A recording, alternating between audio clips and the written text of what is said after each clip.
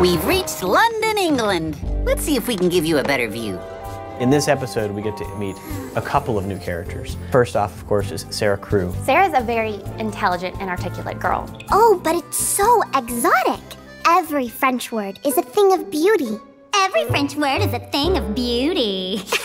VeggieTales has always been a very big deal in my life. To get the opportunity to do this was really exciting, and it was very, very fun being in the process of, storyboards and recording and then seeing stuff all put together. It's amazing. I am Headmistress Minchin.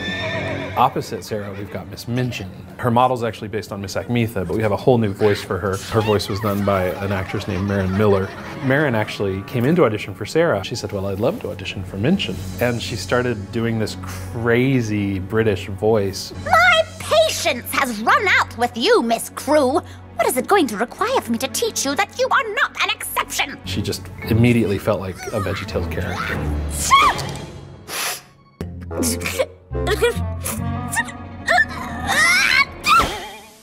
I'm Ermengarde, but you can call me Ermi. Ermi is fantastic. You kind of wait for her to come on screen and just be outlandish. I'm in heaven.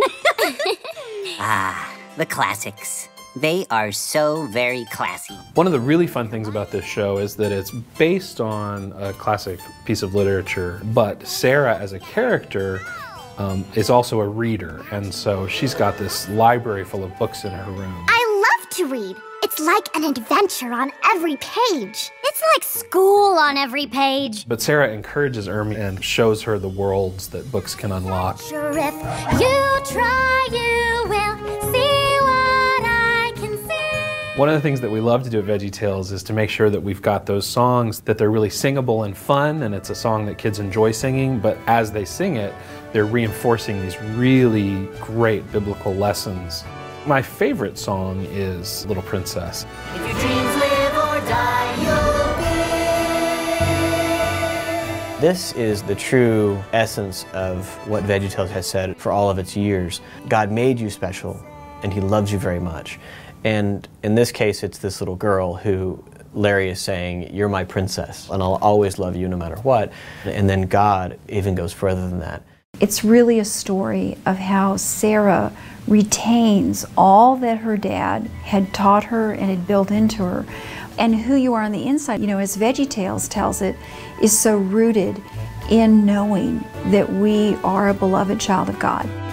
It is God the Father to whom you belong. No matter what comes to mind, as I wasn't really thinking that was the main theme. It was interesting because I see a little girl here with a lot of perseverance. Keeping on, someone who's loving all, no matter what. A lot of inspiration about, how do you live your life in difficult situations.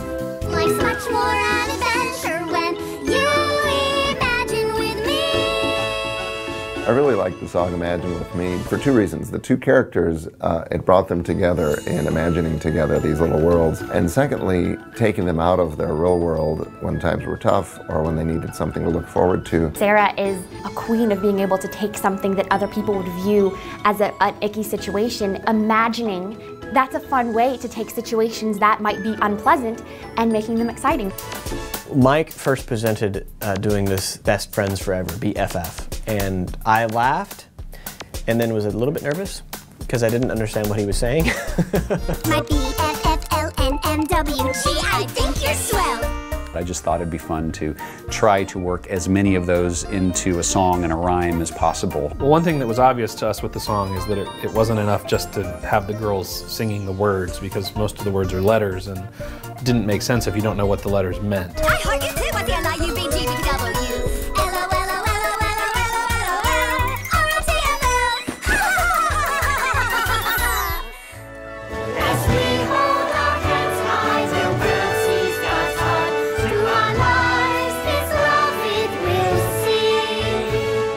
When we were working through the story to try to find what the nugget of truth is, the thing that we really wanted to communicate, what we landed on was that God loves you no matter what. The key to her is that she knows that no matter what, she's a beloved child of God. I really am excited for my little girls to look at her and say, here's a girl who loves others beautifully.